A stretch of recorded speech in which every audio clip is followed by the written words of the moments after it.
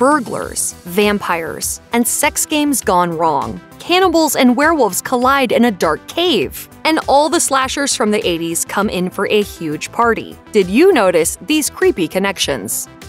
Throughout all three films that make up the Evil Dead trilogy and the TV series Ash vs. Evil Dead, creator Sam Raimi weaves in a number of references to iconic horror movies, the most notable being a direct tie-in to Wes Craven's A Nightmare on Elm Street. In a brief blink-and-you'll-miss-it moment, eagle-eyed fans can spot the iconic bladed glove of Freddy Krueger in the workshed sequence in Evil Dead 2. If that weren't enough, Freddy's glove also appears in a similarly small capacity in Ash vs. Evil Dead, still hanging in the workshed when Ash returns to the cabin decades after the events of Evil Dead 2. According to Esquire, the explanation behind the appearances of Freddy's glove in the film and Raimi's TV series dates back to a friendly game of one-upmanship between Raimi and Craven. Noticing a torn poster for Jaws in the background of Craven's The Hills Have Eyes, Raimi decided to include a poster for The Hills Have Eyes in his first Evil Dead movie, as if to hint that Raimi's film was scarier than Craven's. In turn, Craven included a scene from The Evil Dead in A Nightmare on Elm Street, prompting Raimi to include Freddy's famous glove in Evil Dead 2. Now, this is the sort of friendly banter and competition that fans love to see between filmmakers. Groovy. A Nightmare on Elm Street isn't the only horror franchise that the Evil Dead series ties into. In the 9th entry of the Friday the 13th series, Jason Goes to Hell: The Final Friday, the movie's director included several props from the Evil Dead films that seemed to connect his film with Raimi's horror series. In Jason Goes to Hell, items like the Kandarian dagger and the Necronomicon Ex Mortis from the Evil Dead are prominently shown, with one character even momentarily flipping the pages of the Necronomicon. Rather than it being a simple tribute like the inclusion of Freddy's glove in Evil Dead 2, the director of Jason Goes to Hell made it very clear that the link runs much deeper than a mere visual reference. In fact, it was his attempt at ensuring these two franchises would be linked forever. In an interview with Horror Geek Life, director Adam Marcus said the appearance of the Necronomicon is meant to non-verbally establish that Jason Voorhees' mother, Pamela, read from the book in order to raise her son from the dead. As Marcus sees it, such an explanation helps provide a feasible reason as to why Jason goes from a young boy to an unstoppable killing machine by the second Friday the 13th film. In other words, he simply has to be a Deadite. Marcus fully supports his self-created fan theory, telling naysayers it's now canon, and that's final. Taking a more comedic approach to the slasher genre, Bride of Chucky is known for acting almost as an outright spoof of slashers than anything else. Poking fun at numerous horror movies of its day, slasher fans can spot any one of the large number of references the movie makes to well-known horror films. However, the most straightforward example of this being in the movie's opening moments. The scene in question finds Tiffany Valentine hiring a corrupt police officer to retrieve Chucky's remains from police custody. Venturing into the department's evidence locker room, the police officer passes several artifacts of slasher fame. These include Michael Myers' white mask from Halloween, Jason's hockey mask from Friday the 13th, and Freddy Krueger's blade-fingered glove from A Nightmare on Elm Street. There's also a chainsaw that may be the property of either Ash from Evil Dead or Leatherface from the Texas Chainsaw Massacre series. I think I prefer you like this. You're kinda cute. Sharknado is a horror series that falls under the umbrella term so bad it's actually kind of good. Consisting of sequels, prequels, spin-offs, and even video games and comics, the Sharknado franchise is known for its laughably poor effects, its over-the-top acting, and its endless supply of celebrity cameos. Like every entry in the franchise, Sharknado: The Fourth Awakens is no exception to this latter rule. One of the minor characters to appear in the film is taken straight out of Texas Chainsaw Massacre 2, the radio DJ best known as Stretch. Surviving her run-in with the cannibalistic Sawyer family, Stretch goes on to appear in Sharknado, once again played by Carolyn Williams, in a small but entertaining cameo appearance. By the events of Sharknado, Stretch has settled down, fittingly opening a chainsaw store with her friend, Chop Top, played by Dog the Bounty Hunter. The concept of a chainsaw store is an obvious reference to Williams' starring role in Texas Chainsaw Massacre 2. However, the name of Dog's character also serves as a clever nod to the film, sharing his name with the member of the villainous Sawyer clan, who menaces Stretch.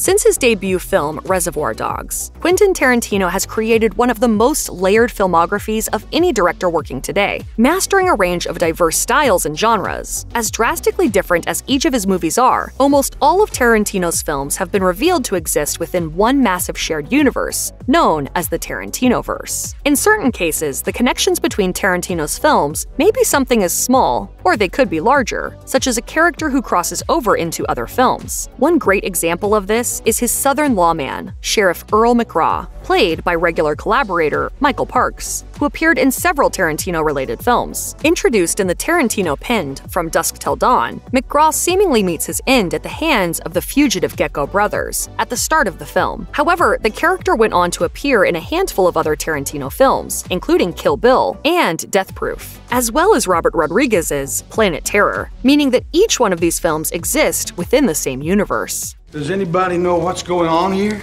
There is a major connection that places Joe Dante's The Howling and the iconic slasher franchise in the same universe. This connection can be spotted in Walter Paisley's occult bookstore, with the mummified remains of a woman spotted in the background. A more careful look at the body reveals that this is actually the corpse of Great Grandma Sawyer from the Texas Chainsaw Massacre 2. As the mummy is spotted in a bookstore primarily dealing with the occult, it shouldn't be surprising that a notorious figure like the Sawyer's matriarch found its way into Paisley's macabre collection. More than likely, Grandma Sawyer's appearance in the film can be explained by the fact that the Howling production designer Bob Burns also worked on the Texas Chainsaw Massacre, likely using props he already had on hand from that film to stock Paisley's bookstore. Still, it's interesting to wonder what a universe where Leatherface battles werewolves and what the resulting carnage that would ensue from such an epic encounter would look like. In addition to its connection with Tobe Hooper's The Texas Chainsaw Massacre, The Howling also happens to tie into another of director Joe Dante's works. In the werewolf film, a news anchor named Lou Landers appears briefly, seemingly named in part for the director of the Bela Lugosi starring The Return of the Vampire. In Dante's follow-up movie Gremlins, Lou Landers reappears in a minor capacity, this time reporting on the Mogwai invasion of Kingston Falls. The connection is a small one, but it's still interesting to see Landers appear in a manner that ties the two Dante-directed films together. Aside from Landers' appearance in both films, there is a small visual connection that further links Dante's two movies. In a small scene in Gremlins, a yellow smiley face sticker appears on the Peltzer's family's refrigerator. This can be seen as a reference to the calling card of Eddie Quist, a serial killer in The Howling, who leaves behind smiley face stickers at the locations of his past murders. It's subtle, but it's easily noticeable to fans of both films. Having fun?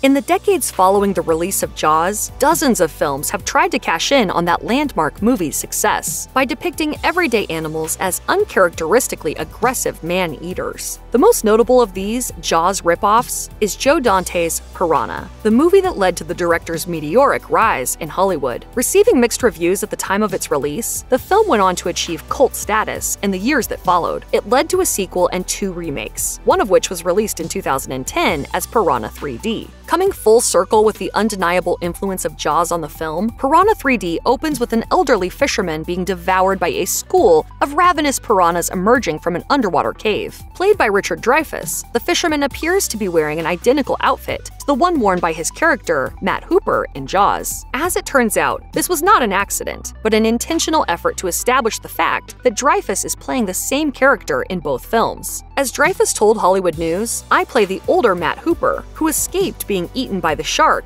and is now eaten by a bunch of piranha fish." They're all gonna die. Filmmaker Mike Flanagan has cultivated quite an impressive reputation as a modern horror director, tackling several ambitious adaptations of Stephen King's work and helming some of his own equally entertaining original projects. A link between 2 of the director's best projects can be found in his 2017 Netflix thriller Gerald's Game, based on King's novel of the same name. In the film, the main character Jessie is left chained to a bed while getting intimate with her husband, who suddenly passes away from a heart attack. As Jessie searches for ways to free herself from her handcuffs, viewers can see a book on a shelf above Jessie's bed in several scenes. The book, titled Midnight Mass, is written by Maddie Young. Maddie is also the name of the main character of Flanagan's previous film, Hush. As if that weren't a powerful enough connection, the title of Maddie's book would even serve as a premonition for Flanagan's later effort, Midnight Mass, which is an excellent horror miniseries in its own right. You're so much smaller than I remember.